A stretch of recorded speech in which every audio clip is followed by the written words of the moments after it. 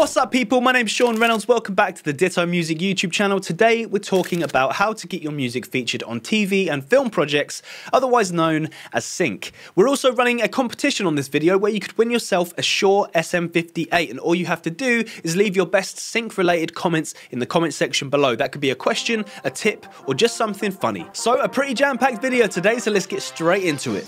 Roll the title.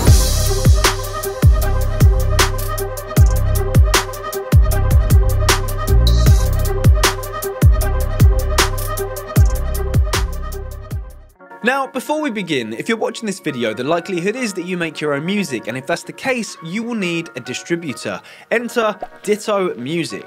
With a free 30-day trial so you can try the service before you buy it, and you get to keep 100% of your royalties. To find out more, check the link in the description box below. Anyway, let's crack on with the video. So, sync. Now, you've probably heard this word being thrown around quite a lot in conversations amongst your musical friends and at networking events, and that's because it's becoming more and more well known that it is a great way to make more money from your music rather than relying on streaming revenue alone. By the way, sync is short for synchronization, which is the process of synchronizing music with moving images. For example, films, TV shows, adverts, video games, and trailers. And one great thing about sync in general is that there is a lot of opportunity available. Everybody wants music for their project. And speaking of sync opportunities, did you know that as a Ditto Pro or label subscriber, you can access a bunch of creative briefs for sync tracks? And you can find them from your Ditto dashboard. Just head to Publishing, then Sync Opportunities, and scroll through the available listings. So why should you focus your attention on getting your music synced? Now, we've already mentioned money, and money is nice. But you definitely can't overlook the fact that these opportunities can bring huge amounts of exposure to your music and yourself as an artist. What's more is that licensing your music for sync opportunities can be done from the comfort of your own home. So once your music is made,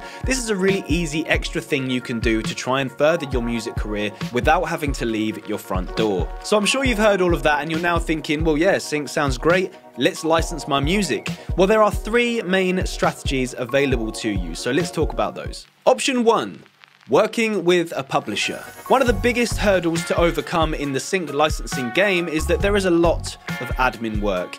Managing metadata, license agreements, all of the boring stuff that you'd rather not be doing when you could be making more music. Admin aside, working with a publisher will mean there's always someone fighting the good fight trying to get you sync licensing deals even while you sleep, which is something that you obviously wouldn't be able to do on your own. Publishers are also likely to have good working relationships with the people that are looking for the music in the first place. So having a publisher on board will likely increase your chances of landing multiple sync opportunities. And what better publisher to work with than the people that already distribute your music? As I mentioned previously, having a Ditto Pro or label subscription means that you get full access to Ditto's publishing tools. Now, on the flip side, if you've been offered a publishing deal from a major label, for example, this will obviously involve the exchanging of contracts. So just a word of warning, make sure you seek legal advice before signing yourself up to anything that you may later regret. A few things to look out for in these contracts is the term of the contract, so how long you'll be locked in for. Also, whether the agreement is exclusive or not, which means that you are locked into just giving your music to that publisher for the term of the contract. And also their percentage cut of any money that is made from the licensing of your music.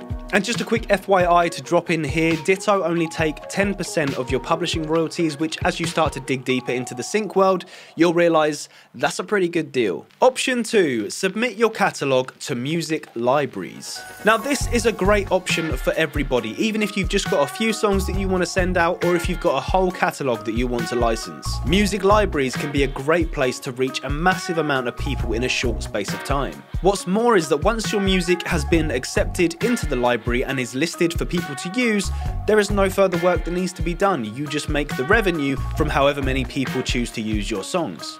So if you're looking for that entirely passive income once the job is done, this could be the best option for you. But with everything that sounds amazing, there is always a slight downside, and with music libraries, that is the sheer number of them that are around. Just a quick Google search will reveal hundreds of music libraries that are potentially looking for your music, and it can be difficult to make your selection and decide which people to send your music to first. My recommendation would be to start small, send out to a few different places every week and see how you get on, because some libraries libraries will favour certain types of music above others, which means that some of your catalogue will be accepted to one library and then not accepted to another. So with music libraries, it can be a lot of trial and error. Option 3. If you're an independent artist or musician and you have been for a while, then this will come as no surprise.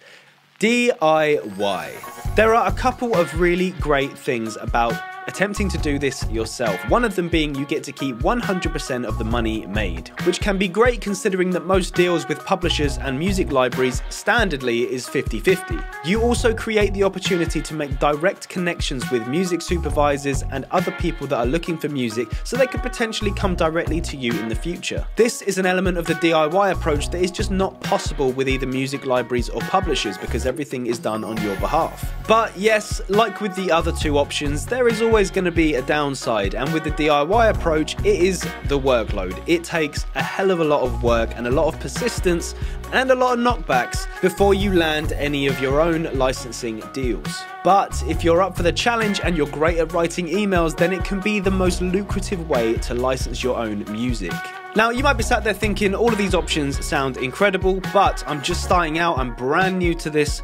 What should I do first? And my recommendation would be to probably avoid option 1 if you're a beginner, and that is because any publisher that offers you a deal without any reputation or track record probably isn't going to be offering you anything great to begin with. And just be cautious in your early days of anyone trying to sign you up, especially to any long-term deals.